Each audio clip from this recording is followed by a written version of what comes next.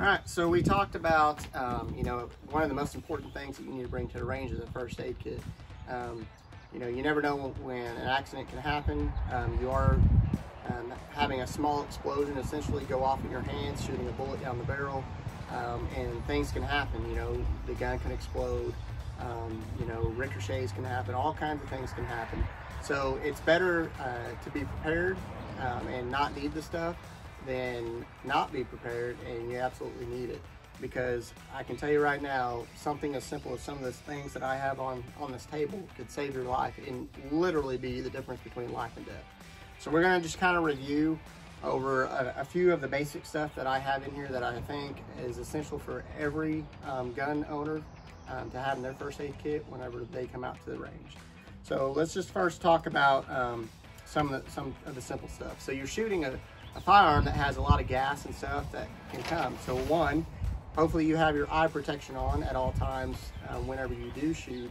But if in case you get something in your eye, you can have something as simple as sterile water, you know, to be able to pour it. And it doesn't have to be this, it could be, you know, bottles of water. But have something that you can be able to rinse out your eyes if you do get some kind of blowback or powder or whatever, or if it's a windy day and you get dust in your eye or whatever it may be. Because, you know, we all have had something stuck in our eye and then it's irritating and you have to be able to get it out, and I'd hate to cut the range day short because I wasn't prepared to be able to rinse it out. A lot of things that people don't think about, you know, chapstick, you know, especially during the summertime, just to keep everything fine. Also sunscreen, you know, you're out in the sun, you're getting your vitamin D, however, you know, people don't remember that, and by the end of the day, even if it's a cloudy day, guys, still wear sunscreen. So bring some sunscreen out. Now, whenever someone gets shot by a bullet, obviously it's going to cause a lot of damage and they're going to bleed out. So we have to have things that will stop the bleeding. So one thing that I highly recommend to have in your kit is lots of bandaging.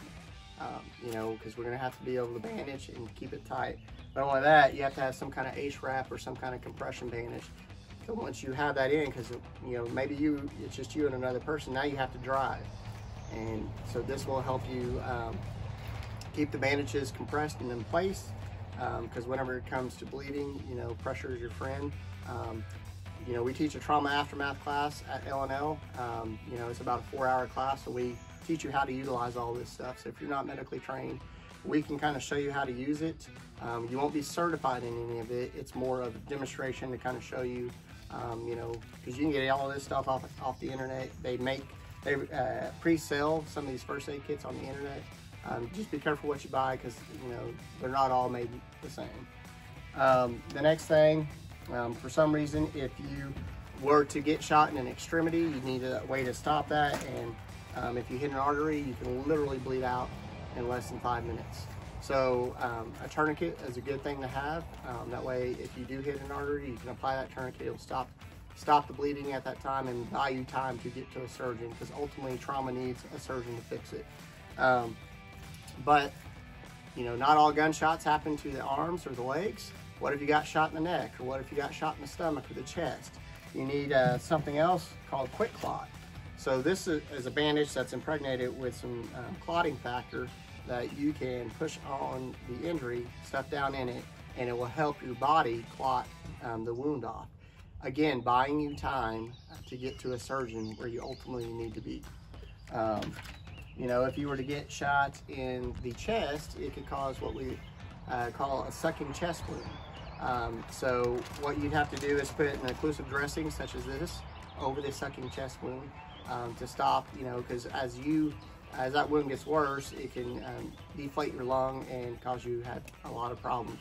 So something as simple as that. Now, when you go online, you're gonna see a lot of different options and stuff like that. Some of them are gonna have like a needle decompression kit. Yeah, yes, you're right, you're never gonna use this. However, don't throw it out of the kit, because there may be someone that's also on the range, like a doctor or, you know, a paramedic or somebody that could potentially save your life, you know, using one of these. So whatever comes in the kit, I would say leave it in the kit.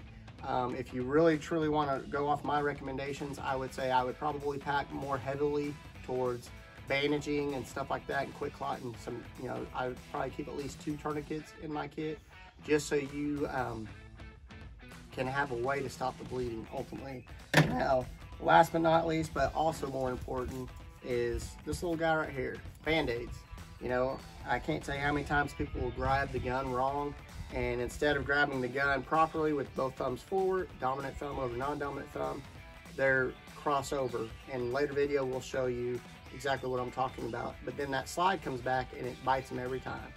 And you know, you got to have a way to be able to stop the bleeding, because you want to stay out here, you want to continue shooting. So Band-Aids are also important. Other things that are on the table, but Tylenol, something that, you know, for a headache, that if you have a headache, if you have allergies, maybe some kind of allergy medicine. You know, if you're a place where you may potentially be stung by a bee, you know, stingies, there's all kinds of little things that you can add into your kit just to more for comfort. But the main things is, you know, for life-saving interventions is such things as a tourniquet, you know, your grit cloth bandaging, and a lot of you know, ace wraps and stuff. And one last thing, this is called Sam splint. It can kind of form to around this. For some reason you fall, break your arm, you can be able to splint it in place and wrap it with the ace wrap. So just another thing that you can have in your tool. So guys, my name is Joey. I own Rue Tactical. We're at L&L Outdoors in Jay. This is a first aid kit. This is what I highly recommend. And we'll see you guys soon.